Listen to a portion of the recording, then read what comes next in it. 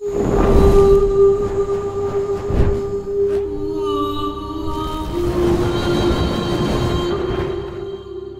is the story that's written in time of our mother and against her a crime. This is the tragedy of Fatima Zahra. This mother, let me tell you what once befell this mother. They'd smother the unborn child within her. They'd smother,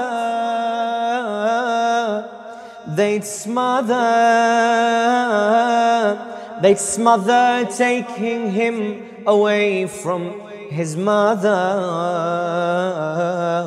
This mother left to rock an empty cradle. This mother,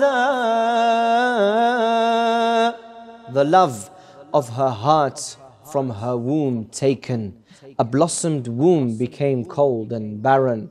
She felt and saw this child fall from within her. This is the tragedy of Fatima Zahra. Apart,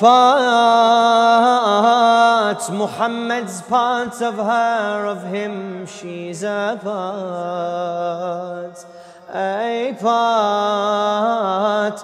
After his death she felt from his worlds apart. Apart. She complains to his grave how she's torn apart. A part. And a part of her desires, her mother. She longs for her death as she longs for him. She sits there daily and sings him a hymn. How much they oppressed me after you, O Father. This is the tragedy of Fatima Zahra. This is the tragedy of Fatima Zahra. Healing the broken ribs. When we think of the attack on the house of Fatima Zahra, one of the first things we think of are her broken ribs. We imagine her pushed between the door and the wall and the snapping of her bones. We imagine how difficult it must have been for Lady Zahra alayhi salam to breathe, let alone stand after that. But what if I told you that there was action you could do that would ease the pain of Lady Fatima alayhi salam? What if I told you about an action that lessens or even lessens the pain of those broken ribs? Let me share you a story from the life of Ayatollah Wijdani Fakhr, a grand scholar who was buried in the haram of Lady Fatima Ma'sooma in Qom. One night on the eve of Jum'ah, Friday, Ayatollah Fakhr went to the shrine of Lady Ma'sooma alayhi salam and began to recite ziyarah. Then suddenly he saw a bright and brilliant light descend upon the top of the shrine, and he heard a voice that said that this was Fatima Zahra alayhi salam, who had come to do ziyarah of her granddaughter. Out of respect, Ayatollah Fakhr moved to allow her more space, but she told him to remain in his place because he was standing in the spot where her son, Imam Mahdi Ajallahu Ta'ala Farajuhu Sharif, would stand when he makes the ziyarah of Lady Ma'sooma alayhi salam. She then added that she wanted him to continue reciting ziyarah of her granddaughter Fatima Ma'sooma alayhi salam, because by doing so, this calmed the pain of her broken ribs. So from that day forward, every Thursday evening, Ayatollah Fakhr would recite her ziyarah and instructed his students to do the same. A few weeks later, Lady Fatima alayhi salam appeared to him once again, cheerfully proclaiming that the recitation of the ziyarah of her granddaughter Ma'sooma alayhi salam had indeed eased her pain and made her happy. What a beautiful and inspiring story.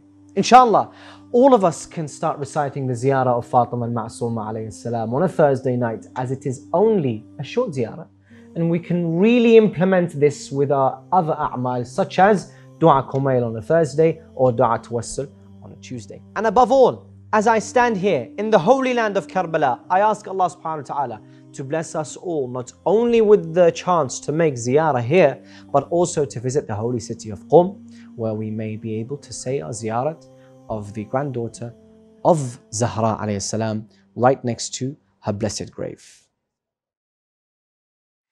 Satellite, the house of Fatima was satellite.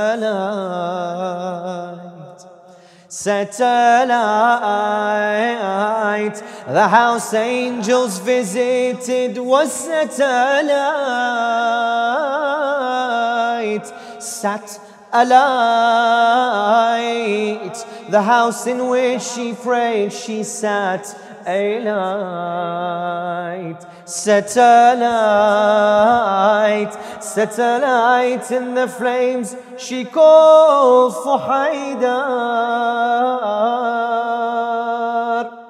The house to which 1,000 angels turned, she stood by the door as in flames it burned.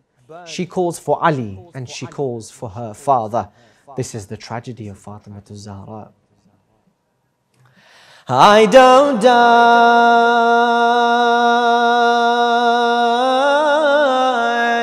I don't die, I don't die. Do not ask me why my grey beard. I don't die, I don't die. Oh, when I buried her, I asked, why don't I die? I don't die. When I recall her, I ask, why I don't die.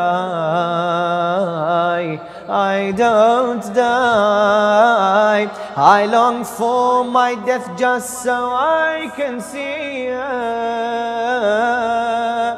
I see my own death as my happiness, because I recall her presence was a bliss. I see my own death as happiness, because I recall her presence was bliss. If there is no Zahra, how can there be Haidar? This is the tragedy of Fatima Zahra. This is the tragedy of Fatima Zahra.